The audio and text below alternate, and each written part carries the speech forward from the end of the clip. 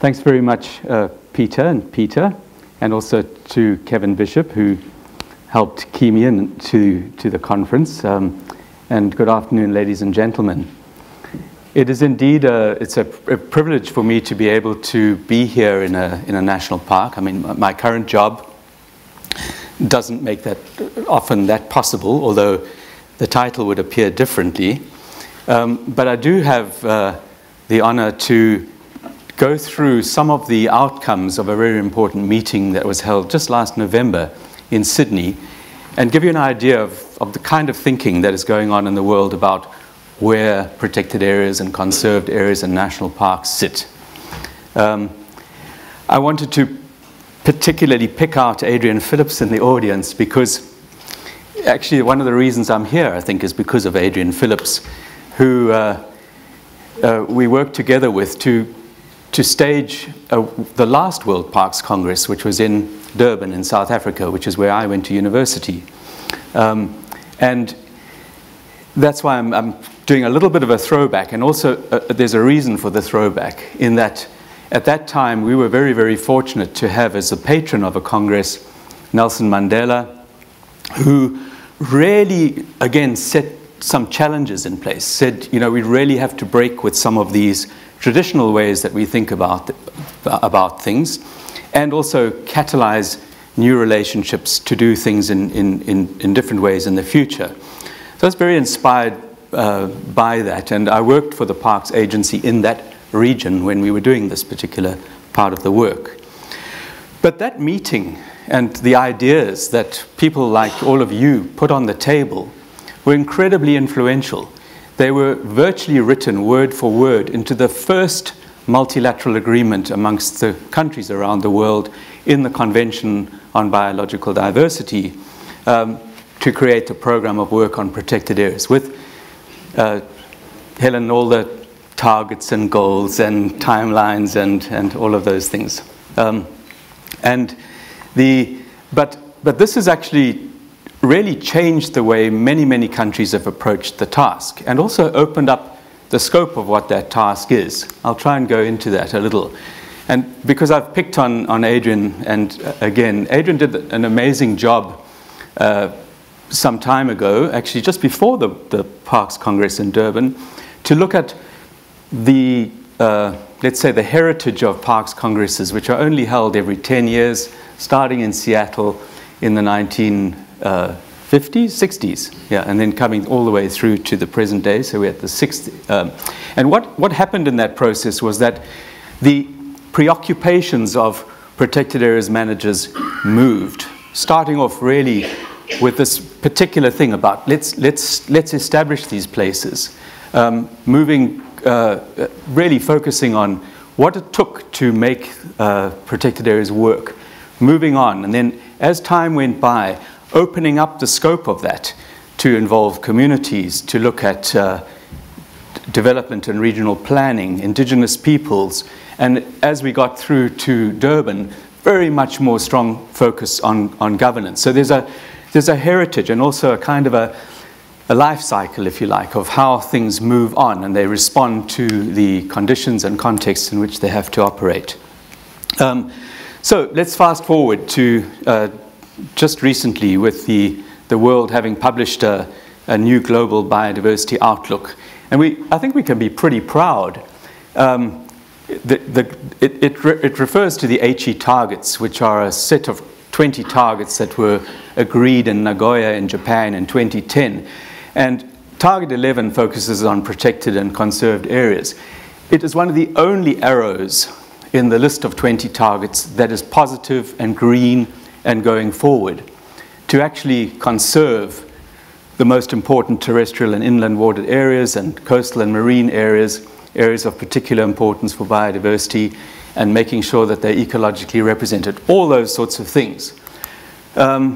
Even on the issue of equitable and effective management and being well connected and integrated into the landscape, we're doing pretty well. So there's very good outlook to suggest that the world could achieve some of those targets. But when you look at just the next one, which is about species, it's pretty bleak, despite the fact that we're doing really well in protected areas.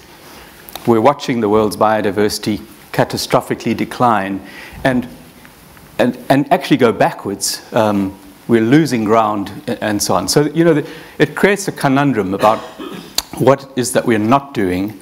It's obviously not because we've established protected areas that species are going into decline. It's despite the fact.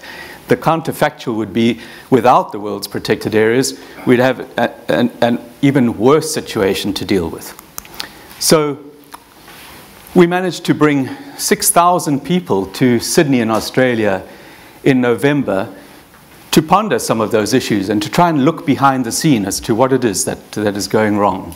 And I'd like you all to think in your own space, if you like, about the challenges that you face, and do you relate to any of these issues, and if so, what would be the kinds of answers you would give?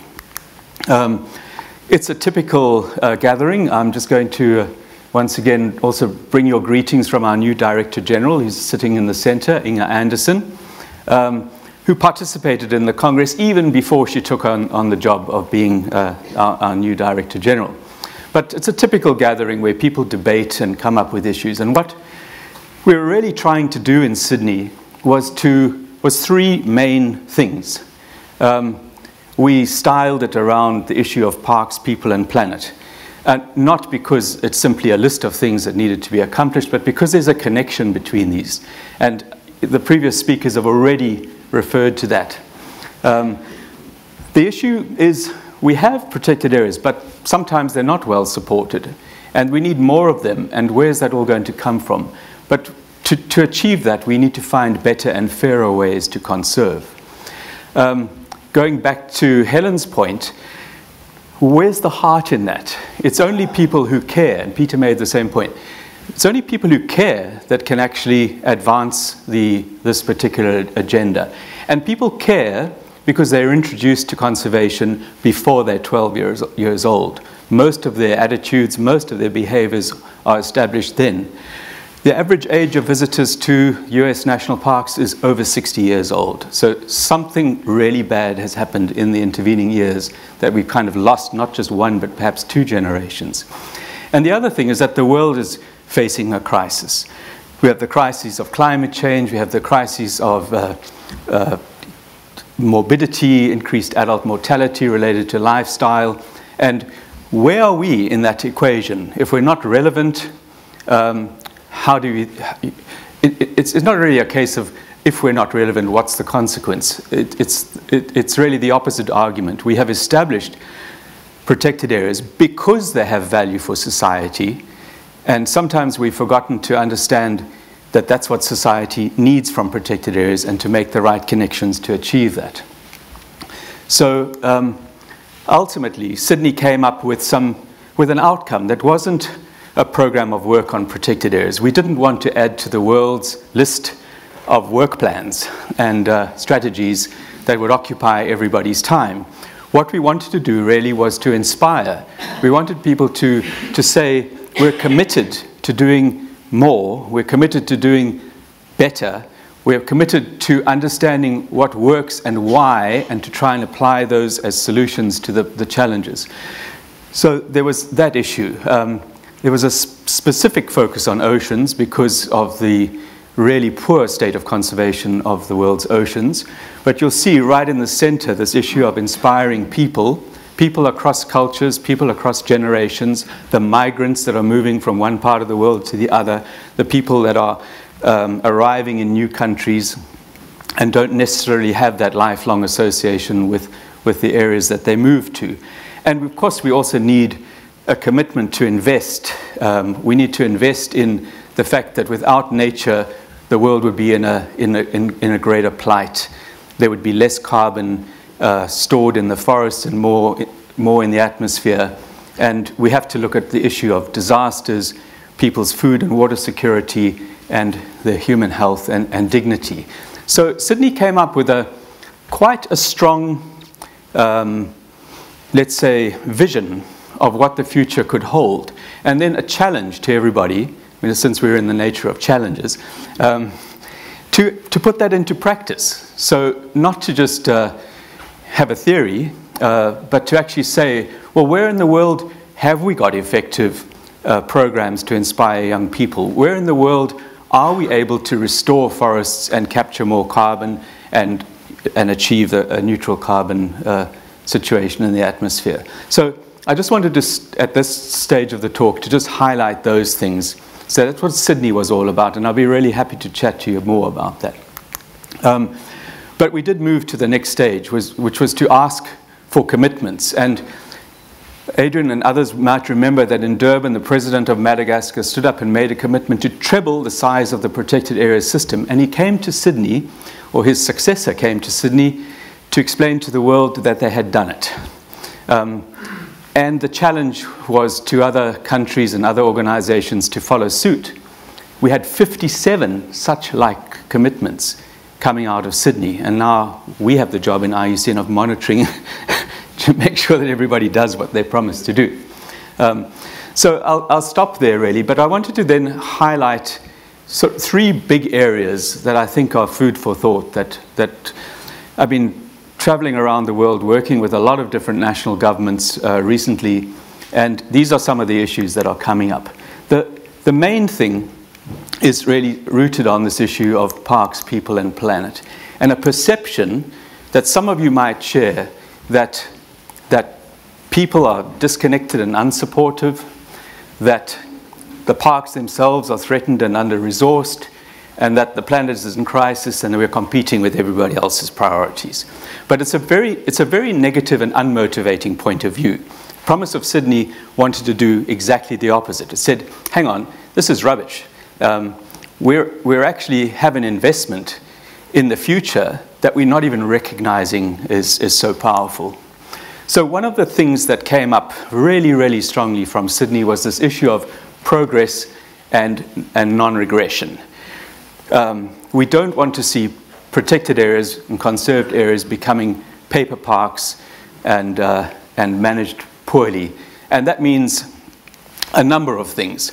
But apart from the ones that are on the screen about having them in the right places and making sure they're representative, and particularly including the roles of many, many different stakeholders. Most national governments in the world still do not recognize the role of private conservation, the role of indigenous peoples, the role of communities in the overall system of national parks. And even if they do, institutionally, they're not connected and don't see themselves in a common vision. So raising the bar is something we think is really important. And what we are trying to do was to put attention on the fact that these protected areas have to work. So one of the big topics that is on the table for the world's protected areas is a new standard, which IUCN, through its Congress, has agreed to develop, a green list instead of a red list. We wanted to move away from, if you like, the doom and gloom, focusing on what's going wrong, to focusing on what's going right. And what we have done then is to really look objectively over the 210,000 or more protected areas in the world, recognizing that about only 30% of them are managed effectively. What does that mean? It's great to go and measure everybody's performance, but what we're really concerned with is, do they work? Do they achieve what they're supposed to achieve? So we're trying to find a way to objectively and independently measure and assure whoever supports and creates these systems that they actually achieve their outcomes. I won't go into the detail because there's not a lot of time in a talk like this, but essentially we want to measure conservation success. If it's Dartmoor and you have a set of objectives, are they being met? And how do you know that? Sometimes we just measure whether there's a budget, whether there's effective staff, whether there are enough vehicles to do the job. But are we measuring whether the iconic, unique biodiversity of Dartmoor is persisting? Are we measuring whether the communities that depend on their livelihoods from the park are actually achieving those livelihoods? And is it equitable? So this standard is an extremely complex thing to get to grips with. What we have done is, through a pilot process, created, if you like, a progression where protected areas can voluntarily submit themselves to a process of gathering the right kind of information, moving into candidacy, and then ultimately IUCN would say, we would award you for a period of time this title, if you like, of being on the green list. It's not a gold badge, it's a recognition of that the minimum standard is being met. And I wanted to take it a little bit further. It's provoked a lot of interest, this idea that, for example, the German Development Bank says, we've always wanted a way. We're investing millions and millions, hundreds of millions of euros in protected areas in Africa, but we're not sure whether that money is actually achieving the kind of incremental progress. So this could be a way that we can justify our continued support for those. And it really requires that we have some way of measuring the impact of investment through an objective and independent assurance procedure. Just to take it to a financial point of view, this was a study that McKinsey did with WWF looking at the current investment in conservation and realizing that it actually should be 20 to 30 times that. And the issue was, where is all this money going to come from? So looking across investment portfolios, they really decided, a couple of people have decided to design some financial investment products that would attract impact investment that could perhaps be allocated towards the improvement and progress of protected areas.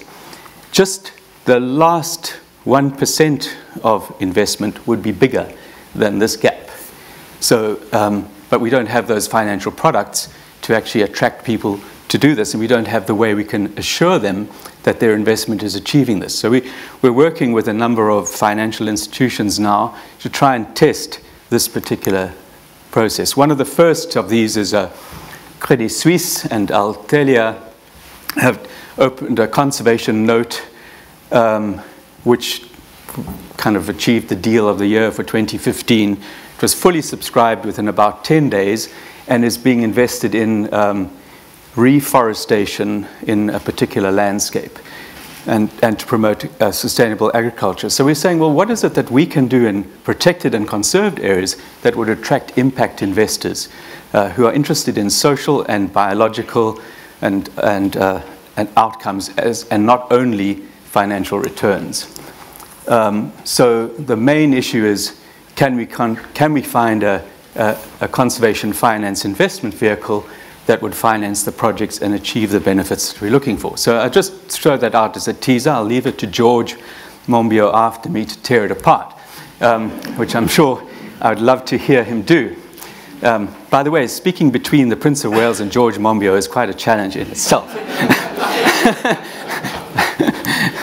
I just came from Brazil this on Sunday, and I was really amazed that the Tribunal of Public Accounts is focusing on how are protected areas performing in terms of what the state invests in them. And they have measured on a very crude scale how all of the protected areas in the Amazon are doing. This is the Public Court of Accounts. It's a very interesting independent process. So I think to complete this element of my talk, raising the bar means performance, and it means being able to measure and independently verify that protected areas are doing what they're supposed to do. And we're hoping that the Green List will help promote that process. So let's talk about it if we can. The second big item that I'd like to talk about is really this issue of governance. In Durban, we had an appreciation that we had to involve all actors in the governance of protected areas. It's a kind of hidden conservation. If you add up what governments are designating in terms of protected areas, and you add to that what indigenous peoples have been managing, maybe without the conscious, let's say, articulation of a conservation goal, what local communities are doing and what this growing private sector movement is doing, it's a huge set of hidden conservation which isn't entirely recognized. But it needs a better framework. It needs to be recognized in law. It needs to focus on social equity and rights And it needs to confront the idea that we are only dealing with economies that require growth and further exploitation of natural resources in order to achieve social justice. So there's something very deep and meaningful in all of this, that protected areas, because they're everywhere in the world, in every landscape, in every society, can be the nodes of a new thinking, perhaps, of how people relate to nature and what we find valuable and what we invest in and how that forms part of our lives. So here's another area to work on, is governance. What do we mean by governance quality? We know what diversity means, but we don't even measure that. But what about the quality, and what about the resilience of our governance system to deal with threats like cuts in budgets and, further exploitation for major consumer products? A really interesting study has started the thinking about that, looking at privately protected, privately conserved areas.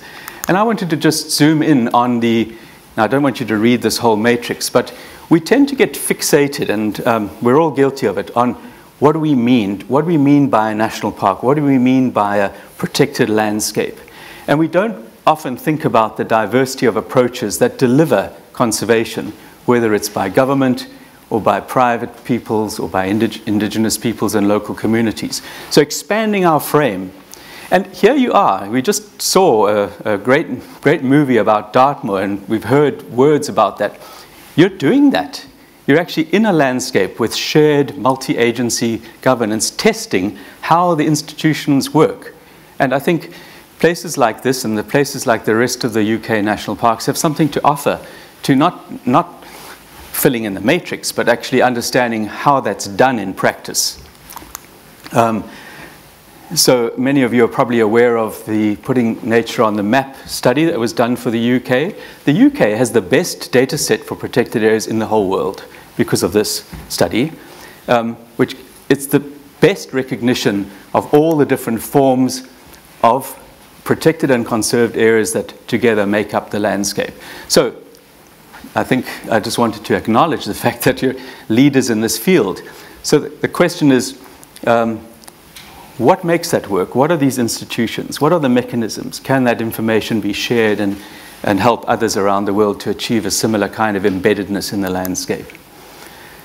So, and then of course, the same words, Sydney really put a focus on inspiring a new generation. I'm not going to spend too much time on that, but there are a whole bunch of elements to this, including, as I mentioned before, migrants. Canada has a very interesting approach when new citizens are inducted.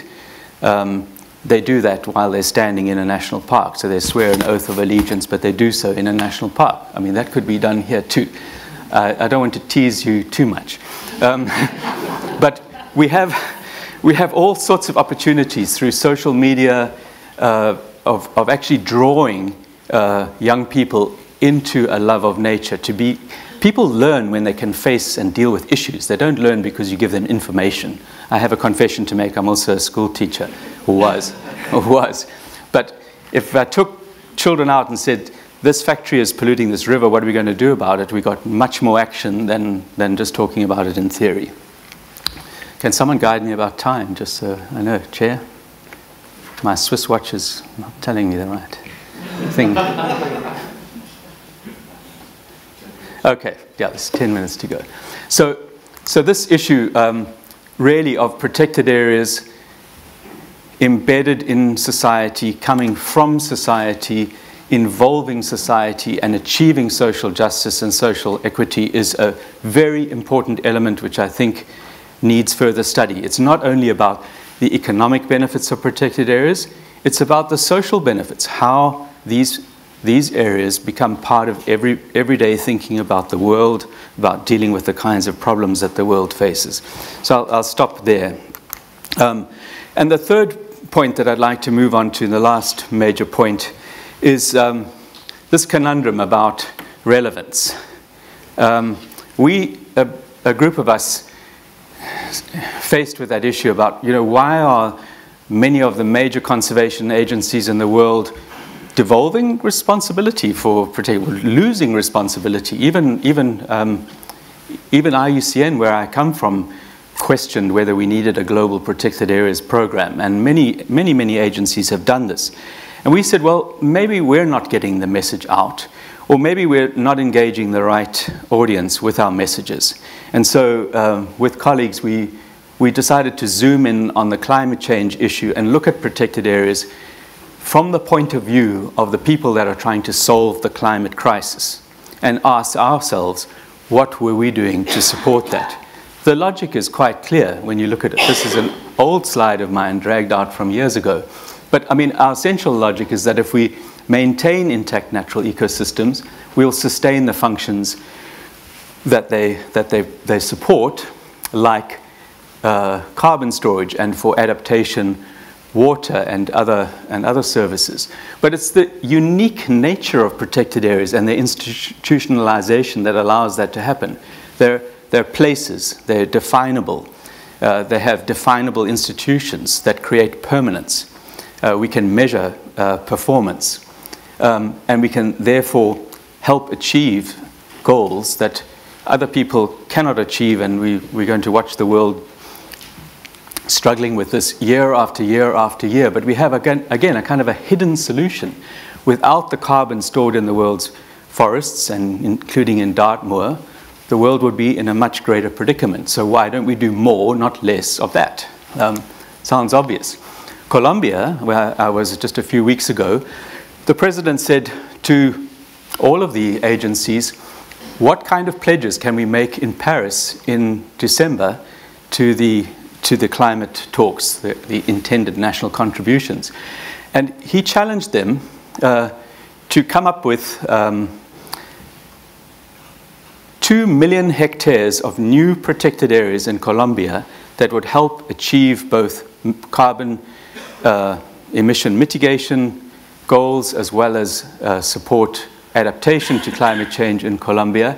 And so the Protected Area Agency has a new mandate and a new rationale for being relevant in that society and globally. So it's really interesting. How will they do it? They can't do it by just proclaiming more things. They've got to go and look at who's conserving these areas, how to involve them more, whether they're municipalities or national parks authorities or indigenous peoples. Another argument which is really gaining ground, which the video earlier talked about, was this whole issue of health and well-being. It seems perfectly logical. Adult mortality in the world is mainly 67%, I think, due to lifestyle-related diseases. Peter mentioned a couple of these, but cardiac, pulmonary, diabetes, mental disorders they're all related to a lack of exercise. So Parks Victoria has done a study on the explicit facts of who is exercising in the national parks to calculate the avoided healthcare costs to that society, and therefore the actual contribution that the parks are making to national health and well-being. And they've calculated an annual $200 million benefit. This is avoided healthcare costs. This isn't a kind of economic value. This is what they would otherwise have had to pay out to deal with the incremental health disorder, against their whole budget, which is just over $300 million. And of course, they're also producing recreation, they're conserving biodiversity, they're supporting the water supplies of the country. And I know you've done a study for UK national parks, but it needs to get right down to not to the economic concept, but to the actual cost. And this is a way that we can make protected areas part of this really big dilemma that society faces, which is to reconcile development with the ongoing conservation of biodiversity. I just have a few minutes left, so I'll refer to a couple of cases like this that inspire me and that I think you could add to if you just found the time to assemble the evidence. So protected areas in Colombia just cover 10% of the country, provide 50% of the water.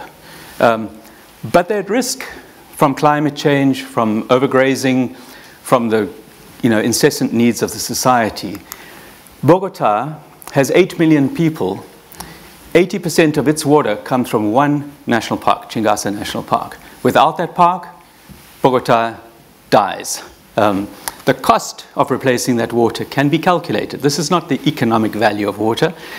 This is the cost to the municipality of Bogota of actually providing the water to, and it comes for free from Chingasa National Park. But what they have done is set up a very interesting exchange mechanism where they are actually paying the providers of that water, the users of that park, to restore parts of that ecosystem, and they're getting the money from the revenues in Bogota. So there are lots of examples like this around the world, but they get beyond the issue of saying, well, of course this stuff's valuable. They get to the issue of that if you have to replace that water and pay for it from somewhere else, this is what it's going to cost the society.